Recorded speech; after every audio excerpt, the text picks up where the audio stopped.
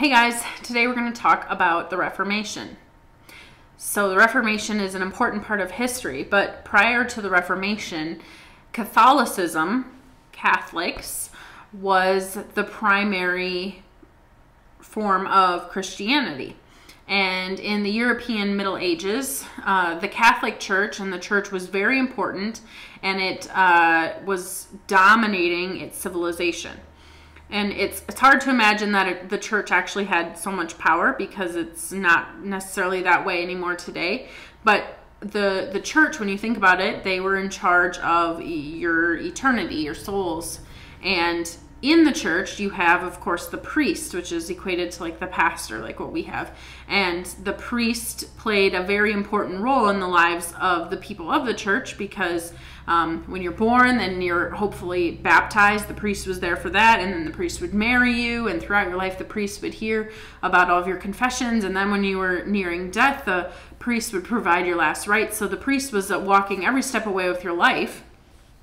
And the church also was important, not just the priest, but the church at the time provided all of the social services. So they handed out alms to the poor, they ran the orphanages, and they provided education, because there wasn't very much education outside of that. And so most Europeans in their life based their lives around the church. And surprisingly, the people in the church would meet exactly one person in their entire life who could actually read the Bible, because the Bible was only written in one language, and that was Latin. And the people were poorly educated, and not all of them read nor understood Latin. And so the one person that read the Bible was the priest.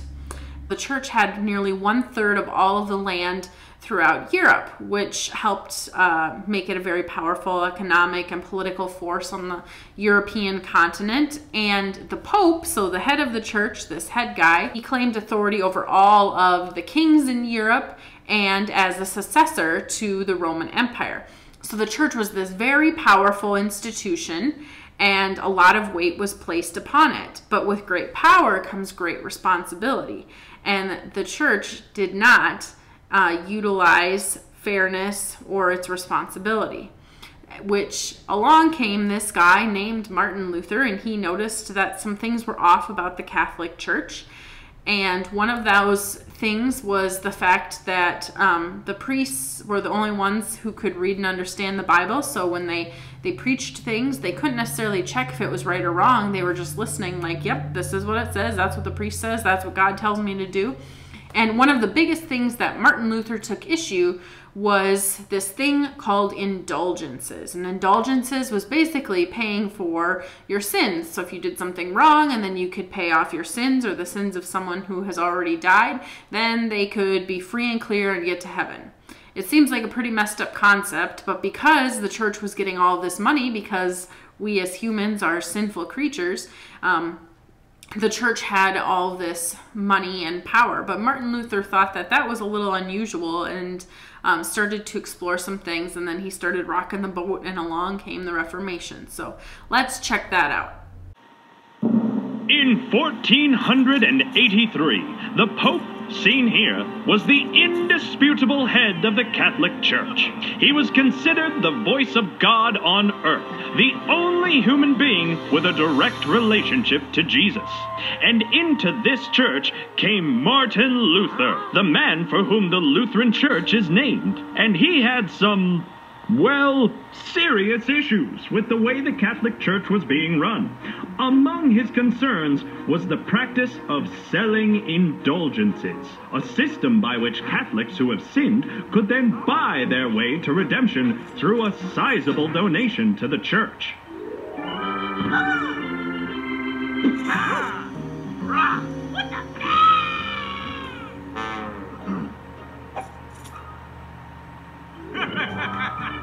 Martin Luther couldn't bring himself to just stand by and watch the church stray so far from Scripture. So he wrote a document called the 95 Theses that encouraged the church to move away from its focus on wealth and power and return to a focus on the grace of God. These were not popular opinions among his fellow Catholics, and ultimately, he was kicked out of the church. Nevertheless, translations of his writings spread across Europe, lending his voice to what became known as the Reformation. Students came from all over to hear Martin speak.